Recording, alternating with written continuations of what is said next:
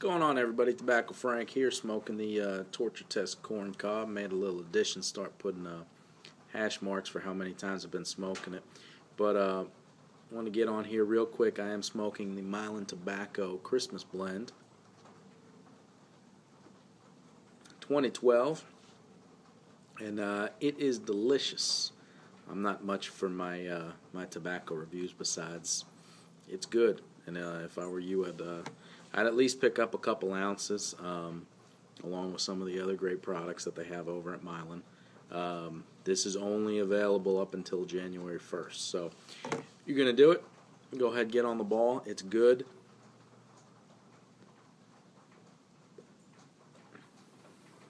It's got an amazing room note. And overall flavor is just, it's a very good sweet aromatic. So if that sounds like it's up your alley, definitely go check it out. Hope this helps. I know a bunch of you were asking for a review, and I know that's not really picking out flavors, but with me and tobacco, that's kind of how it goes. I know if it's good. So it's good. I enjoy it. I'm glad I picked up a half a pound, so 8 ounces. And I'm happy about that. I'll be smoking a lot of it. So anyways, take care. Keep smoking.